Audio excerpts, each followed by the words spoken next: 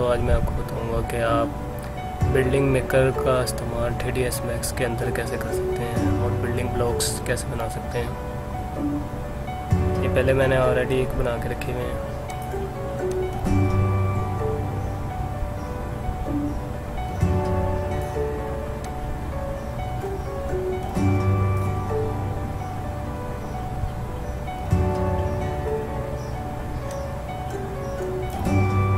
हमें सबसे पहले जाना है मैक्स स्क्रिप्ट में, रन स्क्रिप्ट करना है। ये मेरे पास है बिल्डिंग मेकर, इस पर क्लिक किया और इसे ओपन कर लिया।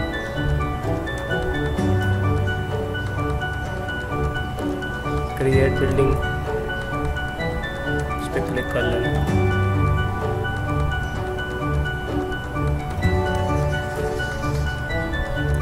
जब ये स्टार्ट होएगा तो इसका ये स्टार्ट कैप और एंड कैप ऊपर से बंद होएगा, इसको आपने ख़त्म कर देना ऊपर से।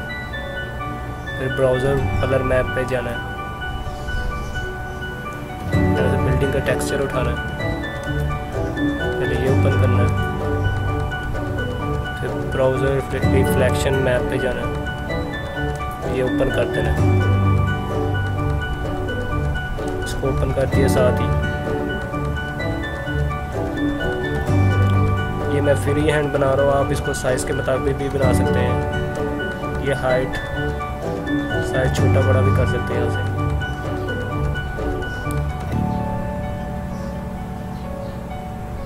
जितना आपको बेहतर लगे आप अपने साइज़ के मुताबिक इसे बना सकते हैं आप।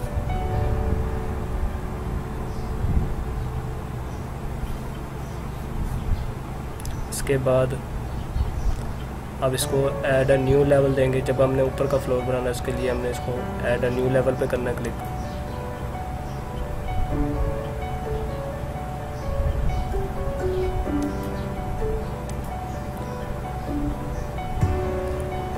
आप इसके टेक्सचर को आगे पीछे भी कर सकते हैं, एक्स वाई जी के रोटेशन भी कर सकते हैं। ये देखें,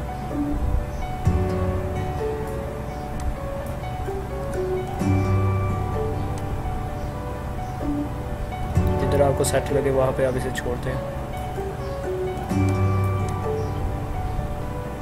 एक्स वाई जी की रोटेशन कर सकते हैं इसको।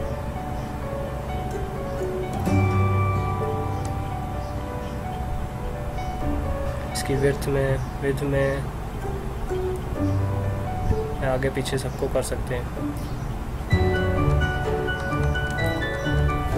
इसके बाद फिर हमने जाना ब्राउज़र पे। ये हमने सेकंड ऊपर का फ्लोर बनाने के लिए फिर ऐड अ न्यू लेवल की ब्राउज़र मैप।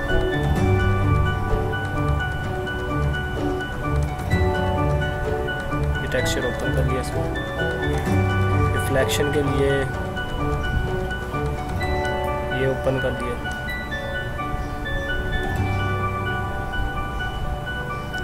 अब इसका साइज बढ़ा सकते हैं।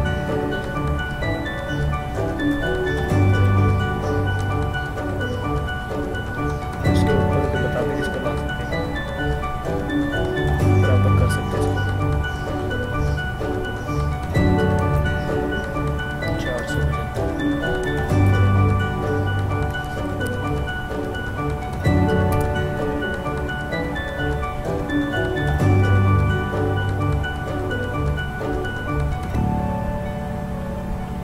हाइट मल्टीप्लायर के ज़रिए आप इसकी कॉपी ऊपर कर सकते हैं, इतनी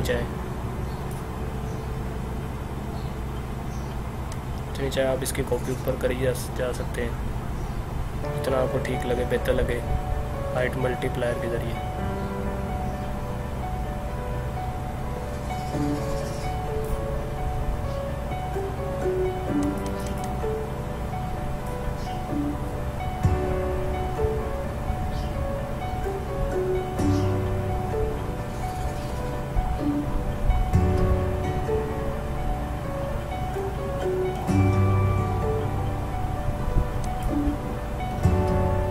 ऐड अ न्यू लेवल। फिर मैं एक ऊपर एक न्यू लेवल बना रहा हूँ।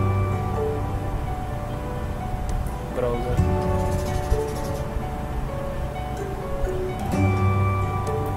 ओपन कर लिया इसे।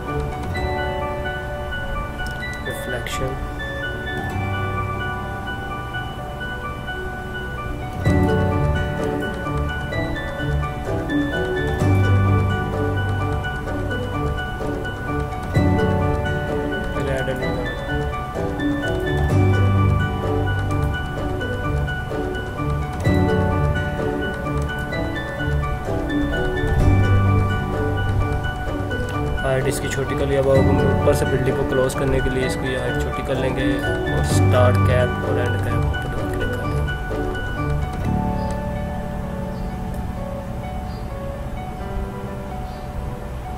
ब्राउज़र में जाके कोई फ्लोर सेलेक्ट कर लेंगे, यहाँ से कोई फ्लोर, बिल्डिंग के ऊपर का जो फ्लोर है वो सेलेक्ट कर लेंगे।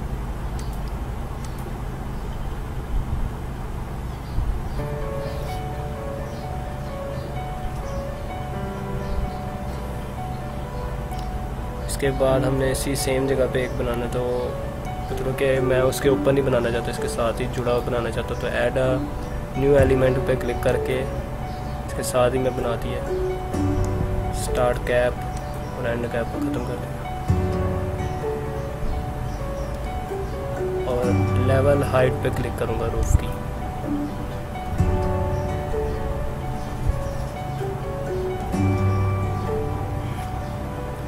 इसका आप रेडियस भी बढ़ा सकते हैं, छोटा कम भी कर सकते हैं जितना चाहे।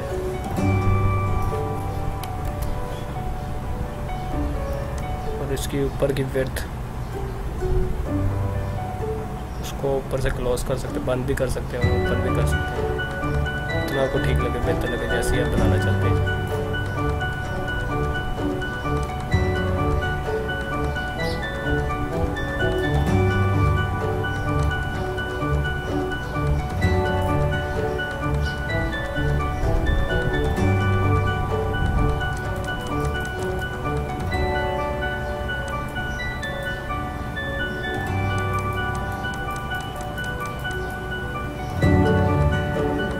इसका कलर चेंज कर सकते हैं यहाँ से।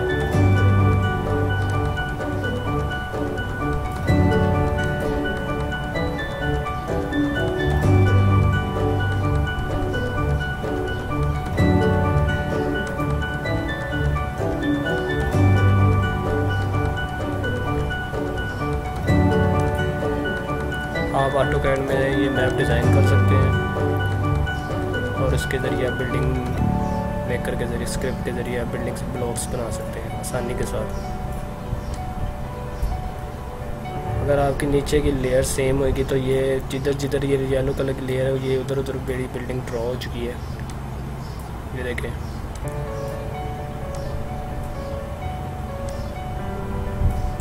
इसके लिए आपके नीचे की लेयर का सेम होना ज़रूरी है। जब आप रेक्टेंगल बनाएं या किसी भी शेप की भी नीचे डिज़ाइन करें तो इसका की लेयर का कलर सेम होना ज़रूरी है, ताकि आपको जहाँ पे आपको दूसरी जगह पे बनाने की ज़रूरत ही ना पड़े। जिधर जिधर ये लेयर होगी उधर उधर ये अपने आप ऑटोमेटिक ड्रॉ होती जाएगी, बनती जाएगी। ये देखें, मैंने एक जगह पे बनाई है और ये हर जगह पे बन चुकी है।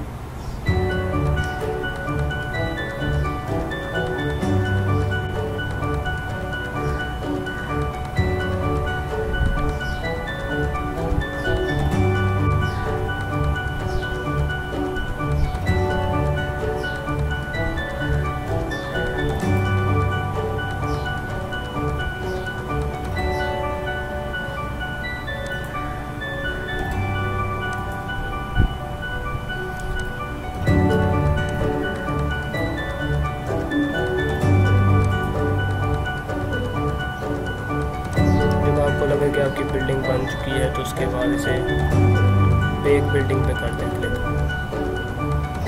ये ज्वाइन हो जाएगी आपस बाद में, एक तैयार हो जाएगी बिल्डिंग अलग से।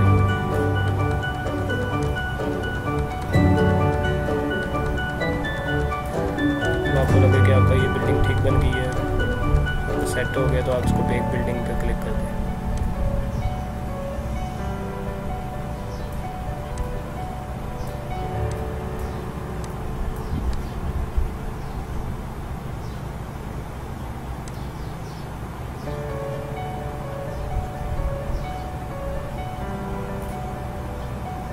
आसान और इजी तरीके और तेज़ी के साथ आप बिल्डिंग्स बना सकते हैं, बिल्डिंग्स ब्लॉक्स और टेक्सचर वगैरह नेट से डाउनलोड करके इसके बिल्डिंग के वहाँ से डाउनलोड कर लें।